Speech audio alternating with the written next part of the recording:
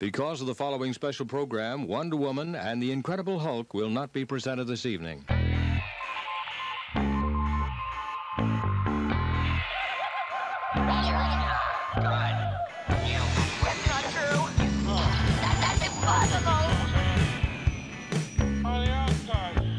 It's time to get all your Star Wars news in a single file. This is Making Tracks. Here are your hosts, Mark Newbold and Dave Tree. That's not true. That's impossible. You're listening to episode 3 of Making Tracks. I'm Mark Newbold, and joining me for our latest episode is, well, do your own intro. I don't like doing your intro. I'd rather you did your own. I want you to do my intro. It's not the same. You want a big build-up? Yeah. Okay. It's the only one I'll ever get. Okay. Well, there is that. I mean, I wish I'd prepared for this. I haven't. But joining me tonight, as he always will, because that's just the way we've conned him, is the one and only YouTube star sensation, farthest from Supremo, Dave Tree. Hello, Dave. Welcome to the show, your show. Welcome to your own show, Dave. This is the New Forest calling. Hello, how do you do? Oh, very good. How's the weather in the New Forest? I do have to make an apology to everybody, and to yourself, Mark, as well, because you're far too polite and you didn't mention this. I was listening back to the second episode, which was excellent, might I add. Oh, yes. Award-winning. But anybody who was listening might have thought that, one of you boys is a really heavy breather. And that was me, except not quite me. I had the fan running in the shop, and I didn't think it was being picked up on the microphone. It wasn't until I listened back that there's a lot of feedback, heavy breathing noises coming through, which is where the fan rotates on a pivot. So when you said we've got lots of feedback this episode, it wasn't quite the feedback you expected. Oh, see, look, you're on fire already. I love it. Yeah, so apologies for anybody listening thinking, what's one of them doing? So I switched off the fan tonight. So, but you saying that on the weather, it is like an oven. I'm calling from all the cool stuff. It is extremely hot in here. I do have 3 condensers running at the moment, which do kick out a lot of heat, but that's a whole another story. But it is lovely tonight. You may be aware, Dave, being a toy retailer, that there's been a bit of an up and down situation with Star Wars at the moment. Last week, it came to a head with Last Jedi actress Kelly Marie Tran deciding to step away from social media. She shut down, I don't know if she shut it down, but she deleted all of her Instagram messages. And it kicked off a whole big storm that basically ended up with the BBC doing an article on their BBC website, and then me getting a call from the BBC, Radio 5, saying, will you come on our morning show and talk about the situation? So before we have a little chat about this is me last week on BBC Radio 5 talking about this whole horrible Kelly Marie Tran situation.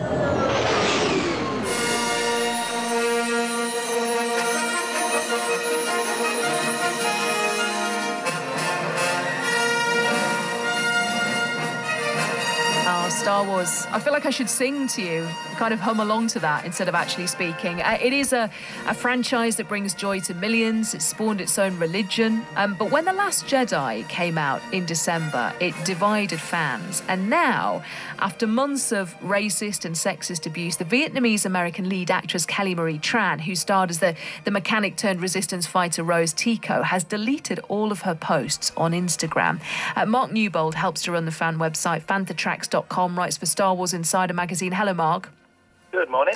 Bring us up to date, because for people who haven't been following this story, it's not just her deleting her Instagram account out of the blue. This has been a slow burner over the last few months. Yeah, it has, and it's not a good fit for Star Wars, really. It's sad that people have taken it to this degree. So Kelly came on board probably about 18 months ago. We first heard about her being cast in the film. She's an absolute ray of sunshine. She's like a bottle of pop about to go off. She's brilliant. But certain factions of the fandom, as we call it, are very entrenched in old ways. They don't want things to change.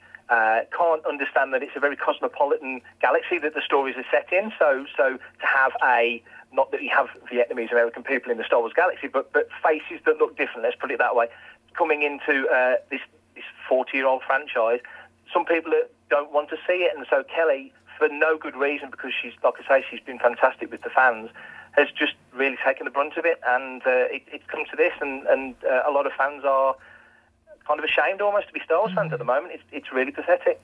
You know, you describe that and the fact that people feel that they don't want to see this change. But I mean, you only need to take one look at the bar, for God's sake. I mean, you see faces there, you know, talk about different faces. How can they, what's their objection? Is it misogyny? Is it race? What is it? I think it's just 2018, sadly, and it's bled into social media where you get entrenched positions on left and right, and nobody seems to be able to meet in the middle and have a reasonable conversation about anything. Not that there's a reasonable argument for not having, for example, a Vietnamese woman play a role in Star Wars, or a black stormtrooper as John Boyega, or any other thing or whatever you want to put in there, because like you say, you're probably alluding to the cantina scene in Star Wars when you've got a wolfman sitting next to a giant insect drinking a drink with Chewbacca the Wookiee. So, you know, you can't get much more of a mix than that, and it should be reflected in the casting of the films, especially now as we move forward in the 21st century. It's ridiculous. Well, Rian Johnson, the director, has got involved in all of this. She described, well, the word she uses to describe these people is man babies. Yes. That's a very common phrase that gets used, and Rian Johnson, like you say, you mentioned that The Last Jedi was split opinion, and it kind of is a Marmite film, and it's by design. Rian said from the off that was what he kind of wanted. He wanted people to be polarised, and it's a different outlook for Star Wars. Some people like it and some people don't, but it's entertainment, and we don't have to watch it. We don't have to lose sleep. And there are, as you've used the phrase, there are a lot of man babies out there. It's become a very common phrase. One at first I kind of thought, really? And then the more you see of these ridiculous opinions floating around on social media, and we're out there all the time on Fanta Tracks, we're talking to people left, right and centre daily, and you do come across these opinions, and you've just got to shake your head and think, this is ultimately, I'm 47, I've been into it since I was 6. This was made for me when I was 6. The fact that I still love it now is a bonus. It is about space wizards and robots. It's not the United Nations. But by the same token, the mix of characters, the mix of people, races, and gender and everything, ages, it should be like the United Nations. That's kind of the point. So people are really just missing the mark here terribly. Do you think it's just people's strange opinions on the world around them, and they've taken Star Wars and used that as their canvas? Yeah, I think they probably have, and it's a shame because Star Wars, if nothing else, over the past 40 years, has been a wonderful escape. Because we've all got the drudgery of life. Everyone, whatever you do, there's always times when you just want to step out of it for a little bit. And Star Wars has always been the place where people can step out. Some people have stepped further, like me perhaps, other people have different ways of expressing their love for Star Wars, but generally it's an escape. And when the real world starts encroaching on that, it's not an escape anymore, and it's a terrible shame because it is fun. But by the same token, all these issues need to be discussed. It shouldn't even be a consideration that Rian Johnson wanted to cast a Vietnamese American actress, or JJ wanted to cast a black stormtrooper, which some people thought was heresy because, they were always not black, let's put it that way. Well, you could never see under the mask. Well, no, but they've done previous films where they kind of established different things, but it's a huge galaxy. I give up. I don't know why people think this way, and it's really come to a head with this, and it's such a shame that such a nice... I've never met Kelly, but I've seen her at close quarters, and she was wonderful with the fans. And for her to feel pushed into the corner that she needs to step away from Instagram, like Daisy Ridley did a couple of years ago, she took a lot of flack as well. It's not a good fit for Star Wars. I think it doesn't do the fandom any good at all. I think it's kind of sad. No, thank you, Mark. Mark Newbold, who runs the fan website that he was talking about there, fantatracks.com, and writes for Star Wars Insider magazine. As you can hear there, I didn't realise until I played it back how pissed off I sounded, because generally I'm pretty up. But when I played it back, I thought, good grief, I really sounded quite down about it. So it's just a lousy situation. What you've just heard me rabbit on about what I think. What do you think about this? Genuinely, this is just a symptom of something much larger going on that I genuinely, firmly believe. It's not so much that there's the good or the bad with like Star Wars, although that is what the arguments seem to be concerned about. It's actually more the fact that we have taken social media to another level that people don't know when to switch off or disengage from it. And I think that is really the big problem from here. Pre-internet, you got your news in, say, one of three ways. You got it either as a newspaper, from the radio, or TV. newspaper, it was always like someone's point of view. You picked what newspaper you'd want to like buy, and you didn't necessarily read it all. You know, you might not have picked it up, you know, if it was on a table. On the radio, if you weren't tuned in, you've missed it, but you only hear it once, even if you did listen to it, because they then get on with the rest of the schedule and the program. Watching it on the TV, you know it's only at certain times of the day. It's not like just continuous. Okay, so you either caught it or you didn't. You either made time to sit down and catch up on the world affairs. How culture has got itself sucked into right now, even back then, if you didn't agree with something, you just kind of shouted at the telly or the radio and you moved on. With social media, if you don't catch those things when they happen, all it does is just waits until you log in, because it gives you these updates of all these things that you need to read and see about. And all of this like pool of negativity is just literally being bombarded at you continuously. You know, there is no escape. And what happens is you're not going on there to be entertained. You're not going on there to like even catch up with your friends. You are just literally rammed with opinions. And the worst thing about it is that you can actually participate. It doesn't then become a debate, because all you're doing is you're spouting your opinion.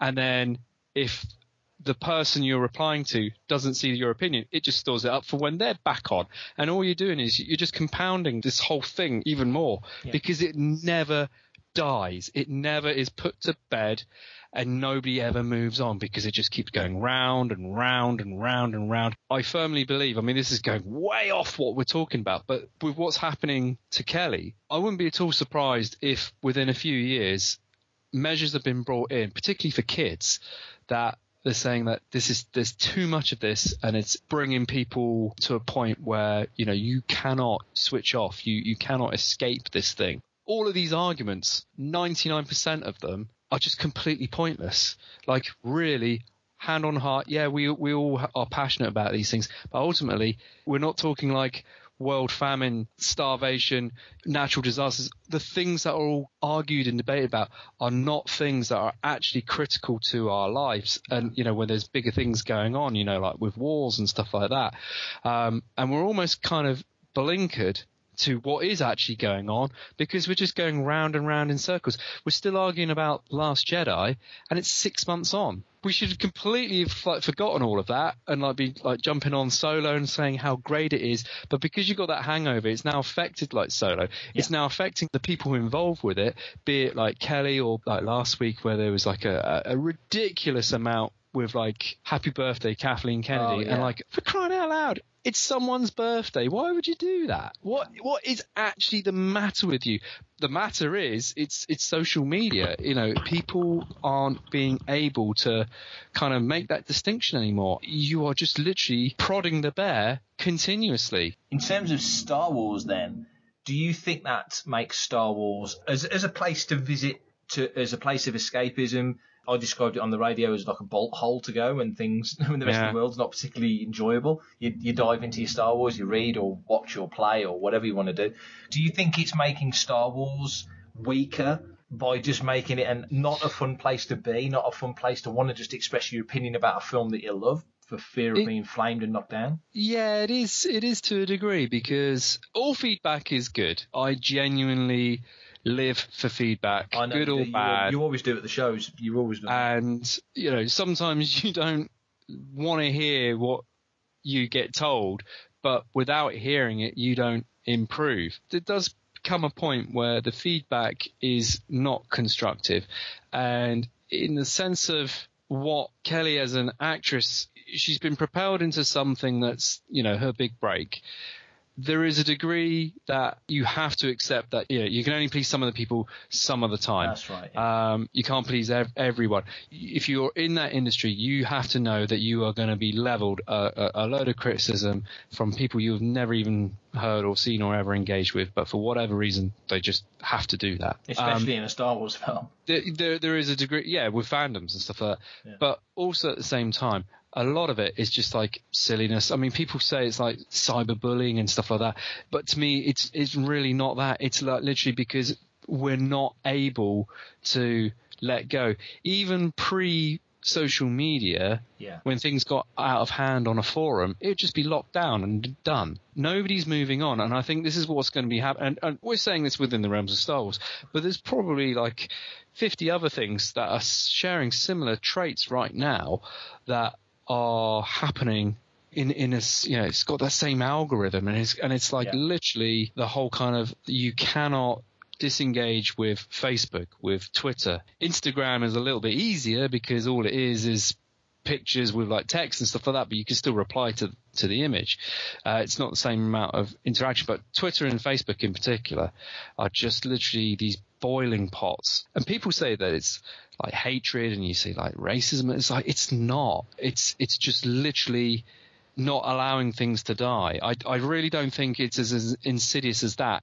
And all I can compare it to is things like radio and TV. You know, it's gone. You either catch the news or you don't. It's gone. It's moved on. You don't necessarily react to it. You don't talk to, you know, the radio newscaster and say, "Well, actually, you're full of," or whatever, when all they're doing is their job. We've got to a point where we have to be heard, but ultimately, what difference does that make? But it's also sat there waiting for you the moment you like log on. You know, it's just there. And I feel for Kelly and I feel for Kathleen, and George went through all of this with people's like backlash and stuff like that. But I think we said on the previous episode, could you imagine when Phantom Menace came out and if Facebook was still around? Like, it'd be just like crazy. I would say from what I've seen, the anger is heavier with Last Jedi than anything you ever saw with like any of the prequel stuff. And I think it's silly. It's like, okay, that's fine. You've still got all these other films that you like, so that's cool. Why take it out on Solo? A lot of the guy's argument was we don't want a Vietnamese American actress in the film. There's too many women in the film. That was a thing that these people would say. So what do? They harm by not turning out the next film that stars a guy, which you think they would support. So the backwards logic of it all makes no sense either. Yeah, I mean that to me is, it's just childish. You know, it's literally like, for crying out loud, like. You are penalising the wrong thing. And if you wanted to vote with your wallet, which is what people have been saying, then you don't buy the home theatre release of Last Jedi. Though, I mean, I'm sure it's been affected by it nonetheless. But if you wanted to make a point, you vote with your wallet in that sense and you support something different. The Last Jedi is still going to be made like a bucket load of cash versus like Solo. Solo, they'll be looking at that and go, well, that was a flop. And then you've literally stemmed the chances of any further development of that. Whereas if Solo had made money, then it's kind of like, okay, well, these are cool. Let's like explore what we've got here. Where do we take things? You know, do we take things with Kira, with Lando, with Han? Do we do like a prequel to Beckett? It's all these things. But at the moment, they'll just be looking at the last thing and they'll be going, well, that didn't work, but The Last Jedi did. Let's do more of that. And then the people who've like done all this just completely shot themselves in the foot.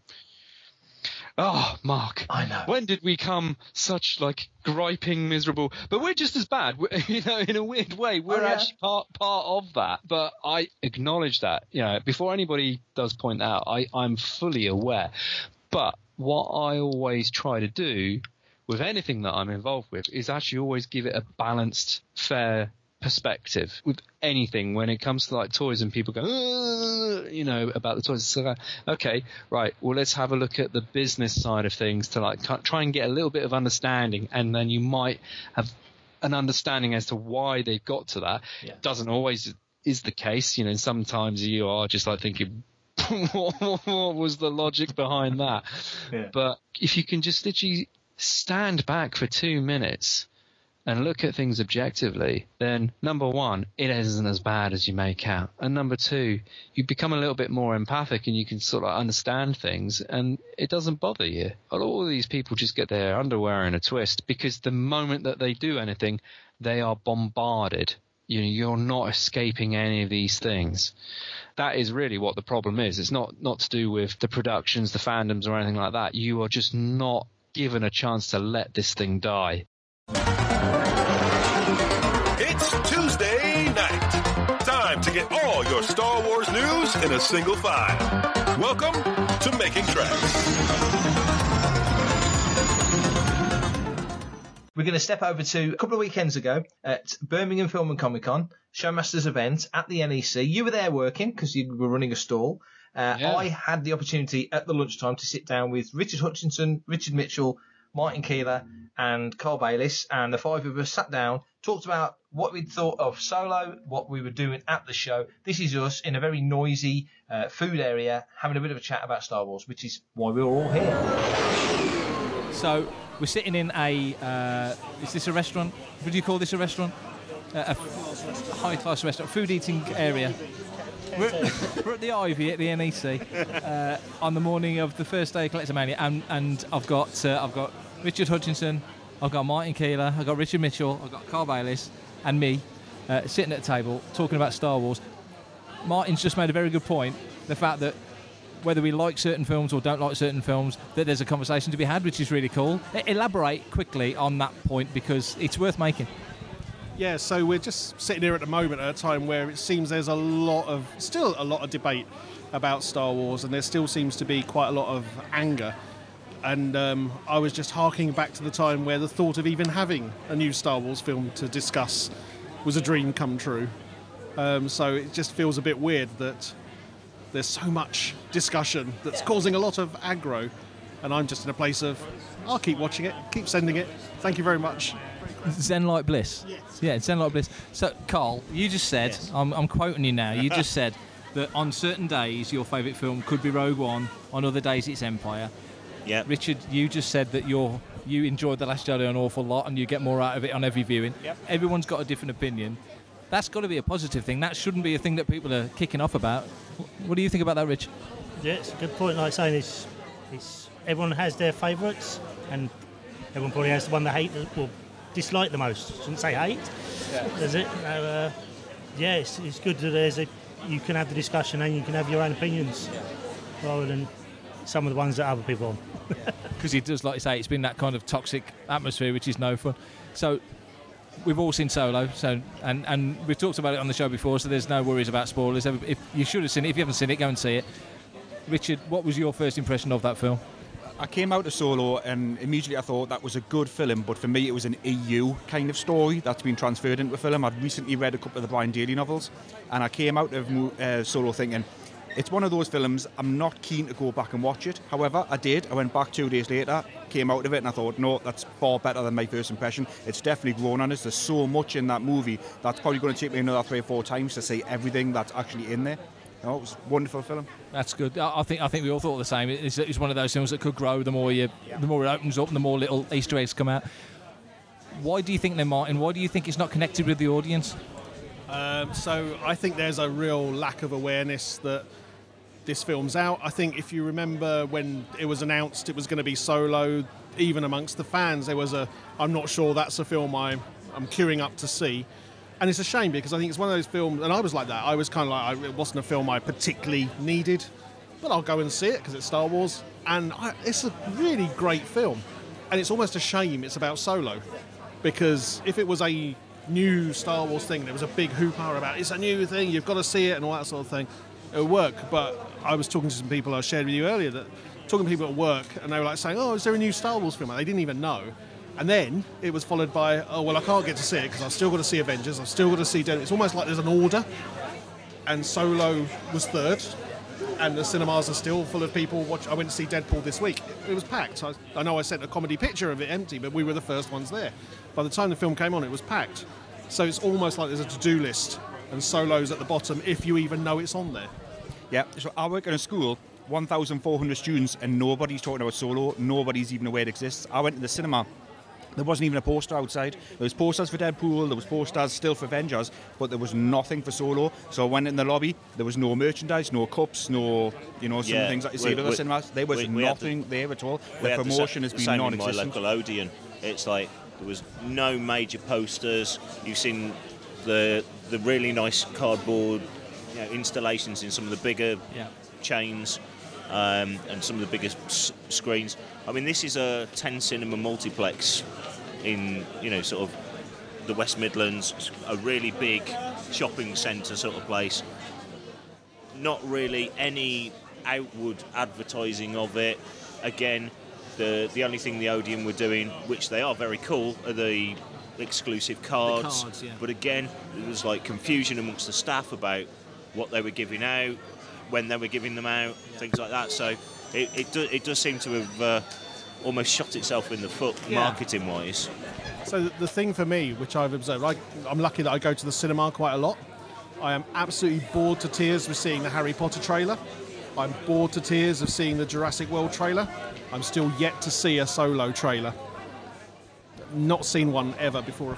So why the disconnect? Why do you think Disney have dropped the ball on this? Because clearly they have. Because, as I say, Jurassic World's not out till Wednesday in the UK. We've been getting TV spots for a fortnight. Solo came out last week. I think I saw one, and I watch a lot of telly. So why do you think is it arrogance? Do you think they just assume people are going to go and see a Star Wars film, or do you think they've got no confidence in it because of the, obviously, issues they had making it? Where do you think the disconnect is? I think they're possibly tuned in to a lot of the social media debate that's been going on for, obviously they've had the change of director and things like that from their side, but the fact that the whole sort of fan response to it has been Alden's not Harrison Ford, and as Martin's already said, Solo, do we need a Solo film?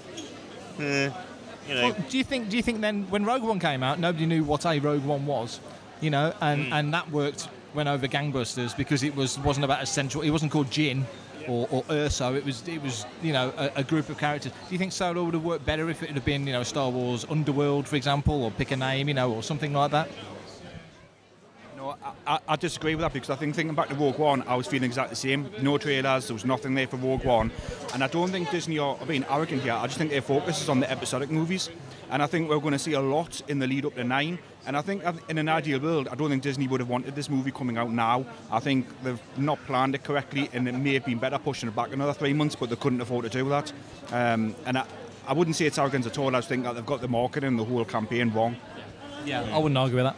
And I think there's a bit of perspective, because we talk about it being a failure and all that sort of thing. It's not a film that's bombing like you wouldn't believe. It's not making the money that you would hope, but it's not like I don't think they're going to be weeping, wondering if the studio is going to be brought down because it's only made the amount of millions that it's made. And I think the bit for me that is really important is it's a really good film. So I wonder if it's going to have, I think I saw the quotes, Jumanji-type legs. Not necessarily at the cinema, but I'm wondering if this will be a film that just constantly sits on the radar of everyone. I know I've already come to the conclusion that Solo, when it comes out on Blu-ray, it's probably the one that if I've got nothing to do on a Sunday evening, I'll watch, just to park my brain and have another crack. I find Rogue One, I love it to death, but I have to be in the mood for it. The episode films, funny enough, I don't watch really outside of going to the cinema because it's hard work for me, because I kind of have to watch too much. Solo's the one that I think actually the best example, if I'm late at night in a hotel, Solo's on TV, I'll watch it till the end. That makes sense. So, quickly, just to talk about the film itself, what elements of the film worked for everybody? What characters worked? What scenes worked? I'll ask you, Richard, what worked for you? I'd say L3 was brilliant. Definitely. It's a completely new droid, completely different look for a droid, and a great attitude. I think it was the best word for it. To see the droids being an even bigger character than C-3PO or R2 were. It was a really big character.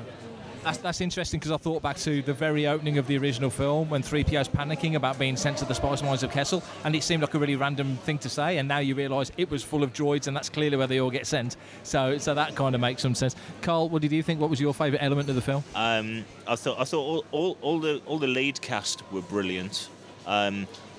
Picking up on what Richard said, L3 I absolutely loved. I thought there was sort of elements of K2SO in there, with the sort of deadpan sarcasm, which anybody that's watched any of Phoebe Waller-Bridge's other sort of acting comedic roles, that's very much her.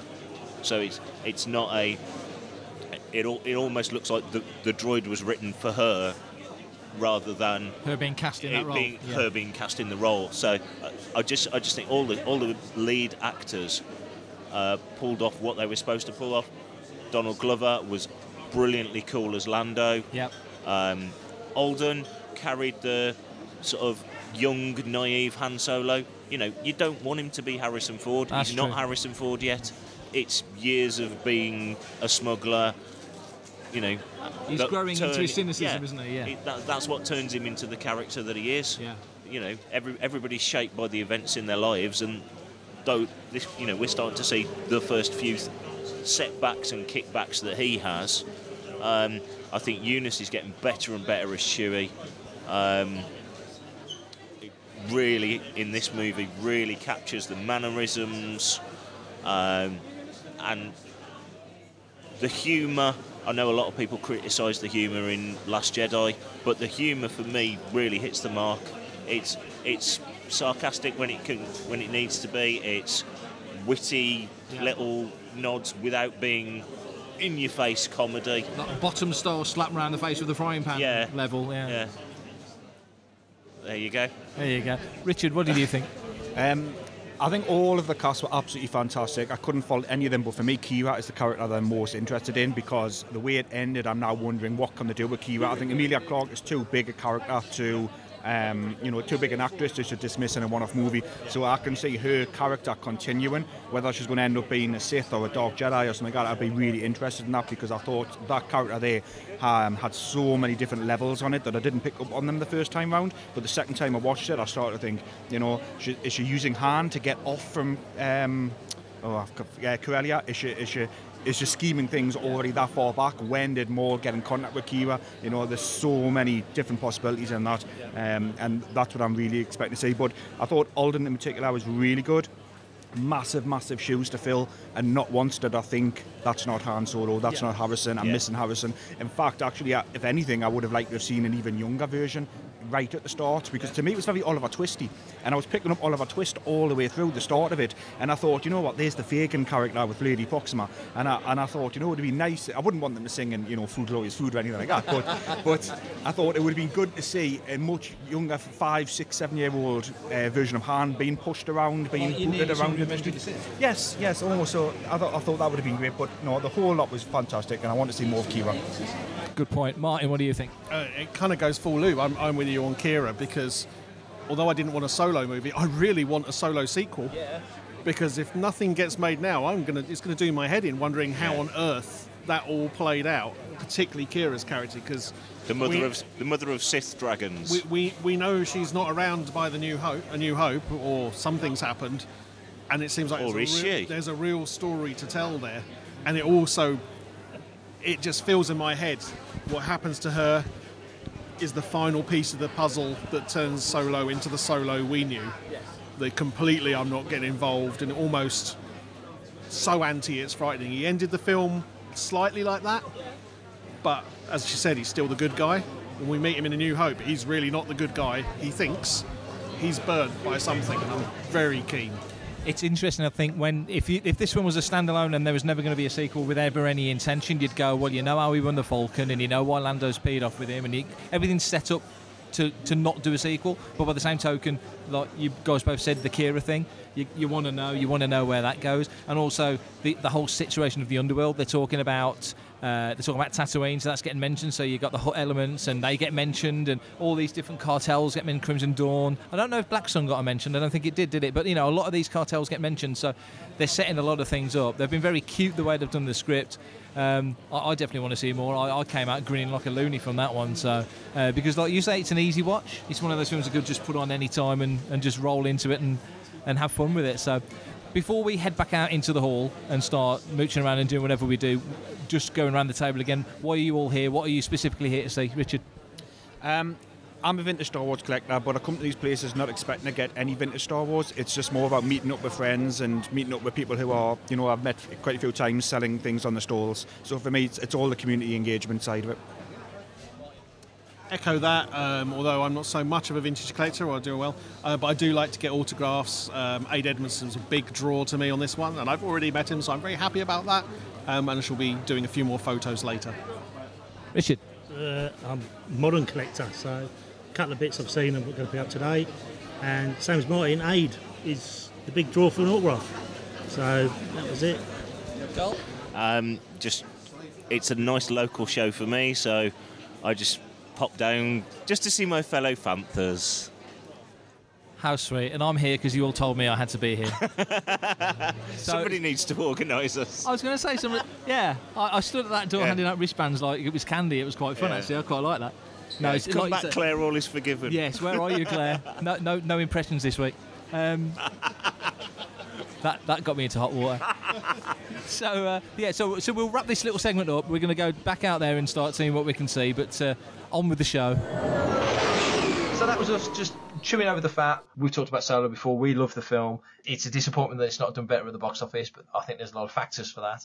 It's a shame. I feel passionately that this really is in the top echelons of all Star Wars films, and I really wish more people were cottoning onto it, because it just doesn't seem to have connected. It seems to be a marketing thing, doesn't it? It's certainly not anything to do with the quality of the film. It's quite a strange one. I mean, I'll even go as far to say I actually feel like it's the best one that Disney's done for me, because it's a perfect stepping on point. You don't need the prior knowledge of everything else. And don't get me wrong, I love Rogue One. That to me was better than Force Awakens, than Last Jedi. But the more I think about it, the more I feel Solo has the right bedrock for so much in terms of scope for things like video games, for comics, for novels.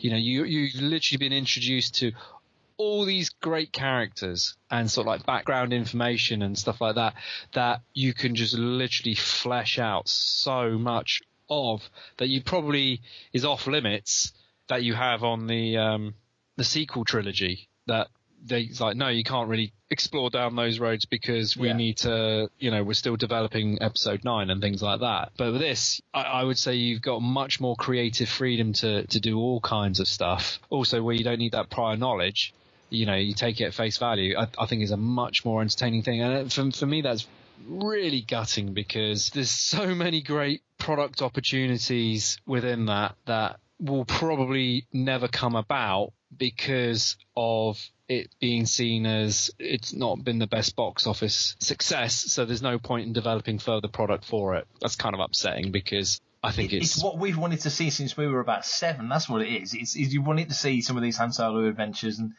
I think you look back to when Marvel, we had Weekly, but obviously Marvel in the States got beyond the film. And the first story after the Star Wars adaptation was a Han and Chewie story. And so all these years we've wanted to learn how they met and wanted to see how they met, and we've kind of had it alluded to. But now to see it and it to be so good, it's kind of galling that there is the chance that we might not see more of it. This might be it, and if this is it, then that's fine. And I think if you only ever had the sense that this is all Disney wanted to do, that'd be fine as well. But I get the sense that Disney felt like they were setting out on another little spike off from the franchise. It's like, the Fast and Furious are getting there, The Rock and Jason Statham are doing a little spin off. You know what I mean? And if that works, then that'll be great, and they'll do something as well as the Fast and Furious. You know what I'm saying? And it felt like Solo could have been like that, because you've got the whole underworld to dive into now, and everybody's talking about a Fett film, and we hear all these rumours of full-size hut models being built and all these little rumours that float around, and and you've got to start thinking now, well, is any of that going to come to fruition? But moving back to positivity, because that's what we want to talk about. Last week, I was very lucky. I had a good hour chatting with Dee Tails. So Dee has been in all of the new Disney era films. He was Kratos in The Force Awakens. He played roles in Rogue One. And he's also in Solo. He's Key Tolsite. Although I called him Key Tolsite, and he corrected me. It's not Key, it's Quay. Even though it's spelled Key, Quay, and he said Key. And somebody at Lucasfilm went, oh no, we pronounce it Quay, even though it's spelled Key and should be said Key. It's Quay. So it's Quay Tolsite, which I needed to remember, so I had to lock that in my head. So this is me and Dee. This is the first 10 minutes of our chat. We spoke for an hour. This is the first 10 minutes. You get 10 minutes here on Making Tracks. Come back to Fanta Tracks tomorrow. Martin is editing together the other 50 minutes of our conversation, which will be going out on Fanta Tracks TV. So you can listen to that on our YouTube channel. So first 10 minutes now. Next 50 minutes tomorrow on the site. Here's me and Dee rabbiting on about Star Wars. Life treating you well? Yes. Well, yes. I can't complain. I'm in a Star Wars movie. I know. It's crazy, isn't it? I mean, I was trying to think when we spoke last. When was that? Was that for Force Awakens or? I think it was Force Awakens. Yeah. Wow. How long ago does that seem? I'm not even counting. I refuse to count. I refuse to count on those. It's insane. It's not giving me much time to think in between, which is good. Yeah, I was gonna say that's probably a good thing. Yeah. Yeah, and I'm just moving straight on from one to the other. Yeah, this one was a bit heavy. Yeah, I think it got me. It got me a little bit just before we had our cast and crew screening. Yeah. It was. I think it was that night. Everything I kind of took on board. Everything that I've been doing the whole journey, and to this one great character. But it's the Kessel Run. Exactly. I mean, that's proper Star Wars lore, isn't it? I mean, there's certain key points and waypoints and moments that you think that's pretty iconic, but the Kessel Run, I mean, that's right up there, isn't it? It's the Kessel Run. It's a pike, and I'm doing scenes. I'm doing scenes with Han and Chewie, and then L3, Kira, and then Beckett, and and I'm in a room full of droids. That room was amazing. And you know what? Obviously us guys are always talking about the story and all that sort of stuff. And I said to the guys the other day, and it never occurred to me until maybe 2 days ago, that scene, the very first scene of Star Wars, when 3PO's panicking and he goes, we'll be sent to the spice mines of Kessel or smashed into who knows what. And now you know why he panics about being sent to the spice mines of Kessel, because he just doesn't want to be around all those other droids, does he?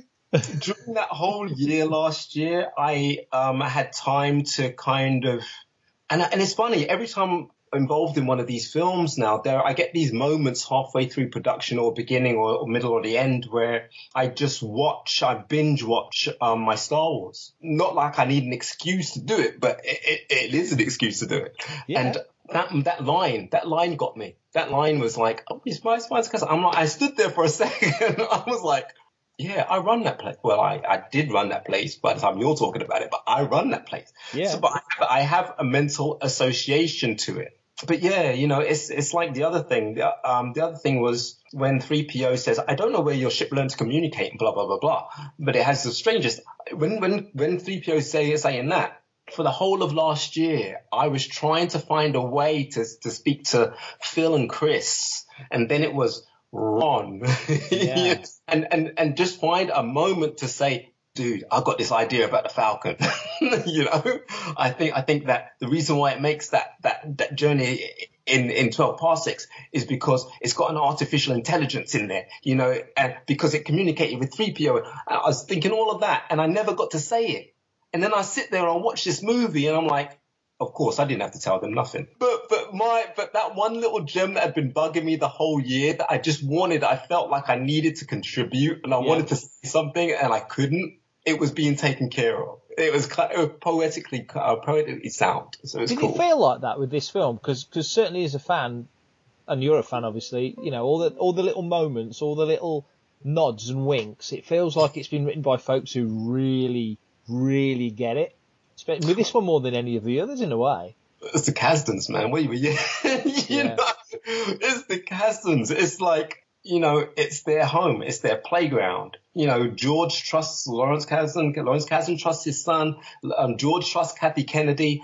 Whoever George trusts, I'm with. End of. And it's kind of like, it was very much a different kind of film to make this time for several reasons. One, I felt like it was the perfect cross between a live action and animation. Yeah. And I felt like sometimes I felt like I was in a Rebels movie or I was on a Rebels set and I was expecting to see Kanan or somebody just stroll past or what, but just the tone, the set builds, the pace of the movie, it just reminded me of Rebels so much. And yet everything was live action. The streets of Corellia, that overview that we have, that reminds me of the opening sequence on the first episode of Rebels when Ezra is jumping on the rooftops and whatnot. It was just beautiful for that energy and to feel like I had a connection to it.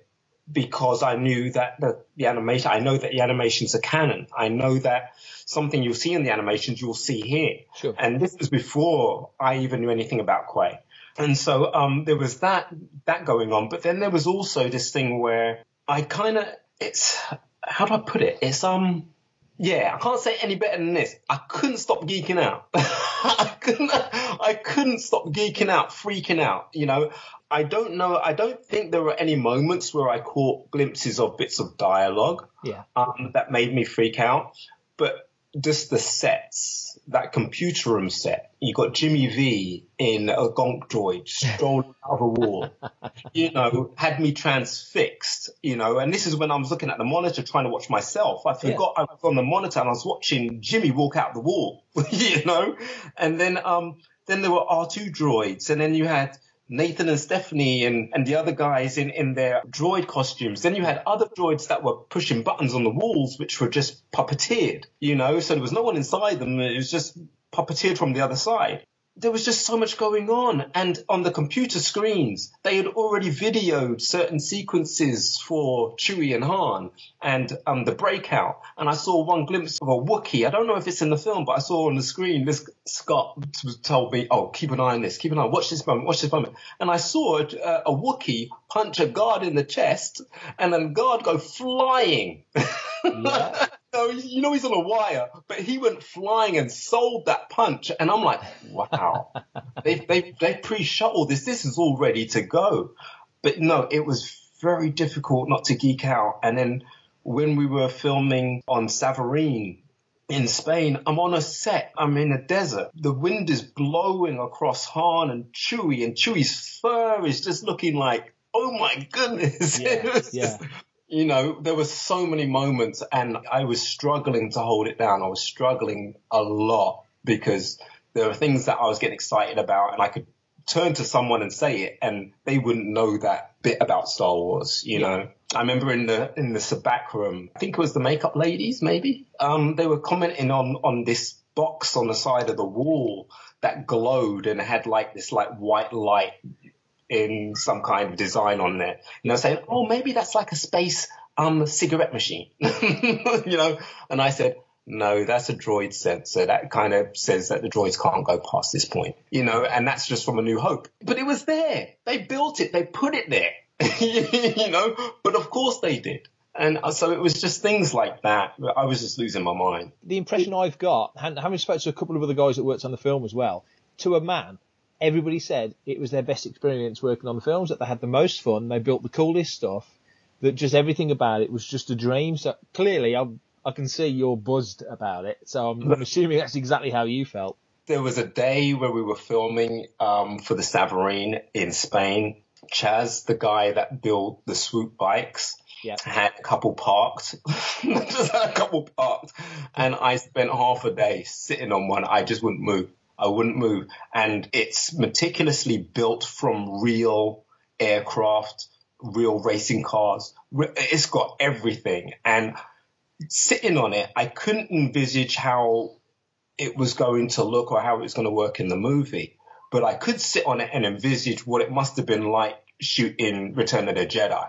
Just moments. And I was so on it, you know, when we were out there in Spain or when we were anywhere, even if I wasn't being used that day, at least I sat and watched what was going on. Yeah. You know, in my head, it was my own behind the scenes. It was that kind of thing. So I loved it. So that's all for this week's episode of Making Tracks. I think we've covered a lot of ground today. I think we've talked about a lot of stuff. We've caught up with Dee Tails. You've listened to me babble on Radio 5. We've put the world to rights. I think we've reinvented social media. So I think we've done a lot today. Yeah, this one's been pretty deep. This is what happens when I don't have that fan running in here blowing cool air onto me. I then get worked up and I get fired up and then... You're Mr. Angry from the Steve Wright show in the 90s, aren't you? That's what you are. Yes. Spatula. Wasn't that one, was it? But like I'm so angry I could throw the fan down. They're probably thinking, oh, these weirdos. And as always, Mark, you're killing it with these interviews. Absolute knockout content. It makes me almost sound like I'm credible. Let's not be ridiculous, Dave. But it's true. Thank you for having me along again for the ride. It's fine. It was Sunday night. Everyone else had gone out or had gone to bed, and true. Your little icon flashed up on Skype, and I thought, I'll give it a go. Yeah, like, you know, is he sober? You know, that sort of thing.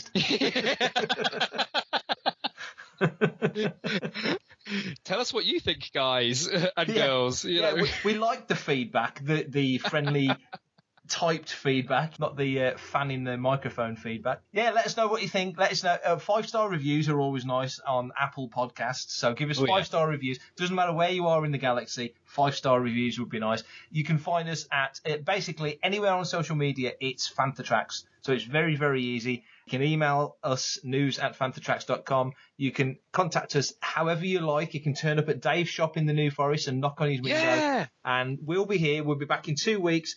Until then, Dave, where can people find you apart from in the basement of your shop? Yeah, every time you've asked me this, I've been like, oh, well, you can find me on like YouTube. But when you say this, you're actually like saying like, you know, my social media handles, aren't you? Well, I mean, however, smoke signals. You know, see, I'm so inexperienced on this stuff because I honestly thought, well, yeah, well, you're so well informed on social media. I assumed you were like almost like a mini booker, like a social media guru, but I could be wrong. No. The moral of today's episode is disengage from social media to lead a sane and normal life. Actually talk to people. You can find me on Twitter as all Z Cool Stuff, but truth be told, I never use it. I know. Right? I am on Instagram as Superdude Dave Tree, but again, I never really use Instagram. I am on Facebook, but the coolest place to find me is actually on the Fanthatracks YouTube channel, which is just literally Fanthatracks, and then on there you'll see a couple of bits and pieces from myself and other Fanthatracks members, but predominantly Martin Keeler, who has been pumping out and doing a whole amazing job. We've hit 400 subscribers today. That is great. And if we can get the 5 people that listen to this to also subscribe, then that will take us to 405 subscribers. I would settle for 80% of our listenership right now to get us to 404. I'd take that. I really would. Yeah. Please check out, as Mark mentioned earlier in the interview, we're going to start playing around with a few ideas of like linking in the podcasts, which you can also listen to the podcast on the YouTube channels as well. Very true. So I may be saying this and you'll be maybe like looking at your screen going, well, I am actually on YouTube already listening to you. But also we're then cross-fertilizing like interviews and bits and pieces on there. So we're trying to like spread the love and engage in all different areas. As Mark mentions, I have a toy shop. I'm on the edge of the New Forest in Hampshire. It's called All the Cool Stuff. We run a show called Farthest From 3 times a year. The next one's coming up in August, first weekend, 4th and 5th. 4th is Panther Day, 5th is Farthest From, which is a retro toy show dedicated to Star Wars toys from the 70s and 80s. Find us everywhere. You start messaging me on Twitter and on Instagram, and I will start using them again. Give me a reason to use these things. Do it. Mark, where can I find you? You can find me on Twitter at prefect_timing. Prefect, because I'm a Hitchhiker's fan. Prefect_timing. On Facebook, it's Mark Newbold, I think, which is probably logical because that's my name. But usually you will find me on the Fanthatracks Twitter feed. So that's usually any nonsense, random words that anybody outside the UK doesn't understand. It's probably come from me. And I should put my initials on there more, but I don't, so apologies. But that's where you find me, and I'm always out there somewhere writing something, doing whatnot and stuff. We will be back in 2 weeks' time. If we have a chance, we might try and slot another one in before then, because I've got some audio that I'd like to get out before then. So you and me, Dave, we may be speaking before then, unless one of the other guys is free, in which case it'll be somebody else. But no, it won't. It'll be you. Yeah, and we'll be back. We will be back as it goes in 2 weeks' time. Thank you everyone for listening. 5-star reviews, and I'll let you sign off for this time, Dave, because you're a professional. Well, thanks for joining us on the 3rd episode. As Mark said, we will see you again in 2 weeks' time. Again, please leave us any reviews across the various different formats, and also please drop us a line. Give us like your thoughts and feedback, and I will read them out on the show, even if Mark won't. Good or bad, indifferent. Anything that you'd like to see or improve on, get it out there. Let's talk Star Wars. If you can, go see Solo again. I know it costs money, but like, come on, Star Wars on the big screen. It's really cool. Also, you're not going to see anything for another like year and a half. So like, why not push the boat out? Come on. If our 4 listeners can like get out there and like listen to watch another episode of Solo, yeah. Oh, let's do that. Let's do a huge group viewing of Solo. In fact, I'd be up for that. If anybody else is, let's do it. I'd be up for that. But thank you for listening, and we'll catch you on the next episode.